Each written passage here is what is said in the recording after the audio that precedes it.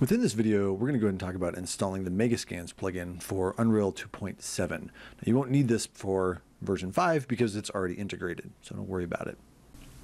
So to get started, we're going to go ahead and go to the Megascans actual site. So you can go to Quixel.com, make that happen. And if you hover over the products button right up here, we can actually go to Bridge. Now I'm going to be working on a Windows machine, but if you scroll down here a little ways, you can see that it is actually supported for Mac and Linux as well. So there's that. So let's go back up here to the top. So I'm just going to go ahead and say download Bridge here, and this will actually download this onto my machine. And you can see I've already got it downloaded, so I don't have to worry about that. So I'm going to just cancel. A couple quick things before we do that, and while you're actually waiting for this to download. When you install this, let's go up here to the top of this, and I'll leave this page in the link below. There is a Windows and a Mac's version of where this is actually going to be, the engine is actually going to be installed, not Quixel. So if you come down here, you can actually figure out where this is going to be. Now you're going to want to know this later, right? So take note of this. So C, program files, Epic Games, and then the actual version number. Each version of the engine does need to have its own Quixel installed. At version 5 and up, this shouldn't be a problem, so don't worry about it because it'll be integrated.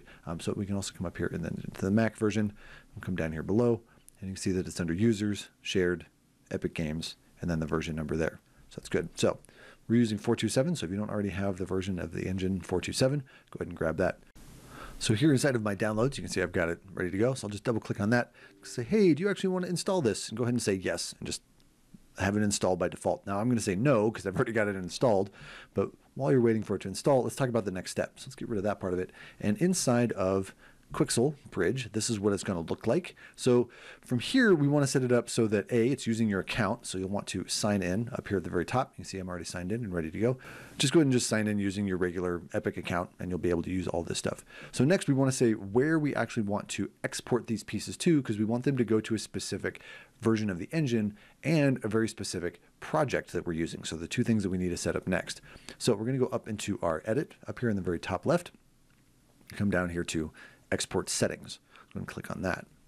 You will be greeted with this window over here on the right hand side, and we're going to say Export Target Unreal Engine, the engine version that you're going to be using, so 426 or 427, right? So we can say 427. So then where is the actual plugins folder for 427 located? Now mine's in a very unique place because it's my computer, but yours should be in that location that we mentioned prior where we're just on that website. So I can go ahead and navigate to said location. And once we're inside the version number, we want to go into the engine folder. And then inside the engine folder, we're going to go to the plugins folder and select that, and then choose select folder right here. Okay, so that's where the plugin is located. Now it's going to ask us what project we want to be exporting this stuff from Bridge into. So we'll go ahead and open up this one. And this is really just the project that you want to be working on. So that could be anywhere. I don't know where you keep yours. I do keep mine in a very specific location again. So I'll go to that location. And I'm going to go ahead and use the Unreal Learning Kit Games project. So I'm going to open up that folder.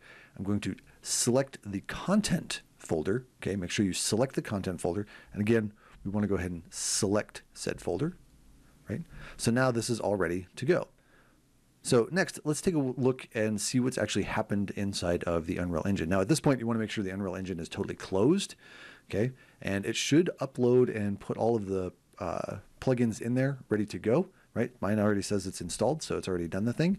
It should just do it automatically. If it doesn't, you can always come up here to see if anything needs to be set up. And of course, there's always the help up here as well. So once this plugin has already installed, we're going to go back to the Unreal Engine. I'm going to show you what it looks like over there now. Now here inside of Unreal, if it hasn't actually automatically loaded, just come up here to your settings, go to plugins, and then do a search for Megascans. Actually, Mega will give it to you. We'll go ahead and say enabled, and then you'll get a little message down here at the bottom that says, hey, you need to actually restart that. So I'm just going to go ahead and restart that now, and I'll be back as soon as it's done. So that only takes a couple of seconds, maybe a minute at most. I can close that down, and I can go ahead and close this plugins now. I don't need this, and you will see that we have a little icon up here that says Megascans. If you click on this, you'll actually get a couple of really cool options. We don't necessarily need these for importing things in from the Megascans, but this is really nice for creating really cool materials. I do have a video on that on my site if you guys want to check that out, or on my YouTube channel. So now let's go ahead and bring something over in from Bridge.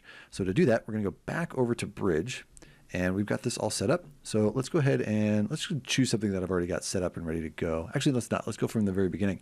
So go up to home. Let's go to 3D assets. I'm just going to choose the first thing that we come across. So balcony. Yay. Oh, I've already got that one downloaded. One moment. Let's go into the beams. Okay. So this beam, I do not have it downloaded. I can see that because of the icon up here at the top right. And all I need to do is just make sure that this one is selected. And then down here in the bottom, the very, very bottom, we can say download. Now, I'm going to do something that's really, really, really important. So look over here. This right here is the resolution at which the textures are going to become in. 8K is ridiculously high. You will need this if you're doing virtual production.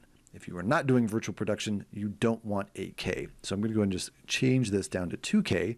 That will help out a lot. And I'm going to go ahead and just click the download button. Now it's going to take a minute. It's actually going to download it onto this local machine. See, there's a little icon. It's doing what it needs to do. Perfect. That's good to go. And then I need to go ahead and click the next little button down here in the bottom right. And it's kind of covered up, but it actually says export down here. So I'll go ahead and just click that.